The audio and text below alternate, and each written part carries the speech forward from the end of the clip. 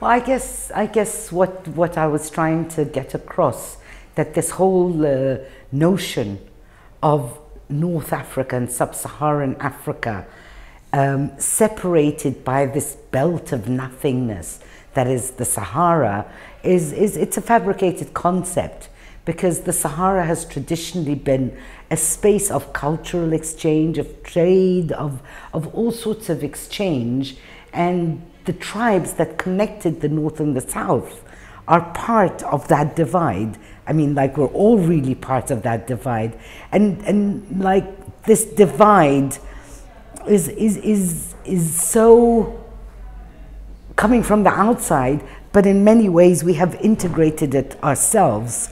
So each one of the countries of the north does have a black population. So what exactly is that north and south divide? Is it cultural? Is it language? Is it religion? Is it color?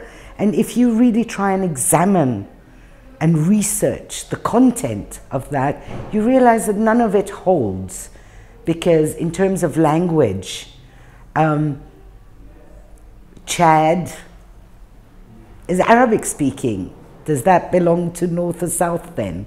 What about Senegal? If it's religion, why is it not part of the north? So all these, if you really examine these divisions, they don't hold.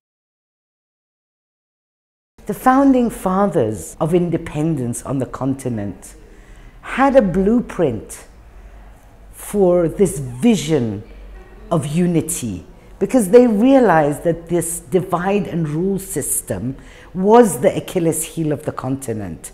So the blueprint of Pan-Africanism, okay, Pan-Africanism didn't necessarily go very far, but the ideas it contained, the vision it had, the necessities it saw, economically, culturally, and politically, are still issues of today. And a place like Forum is engaging with them, and I think that's really important.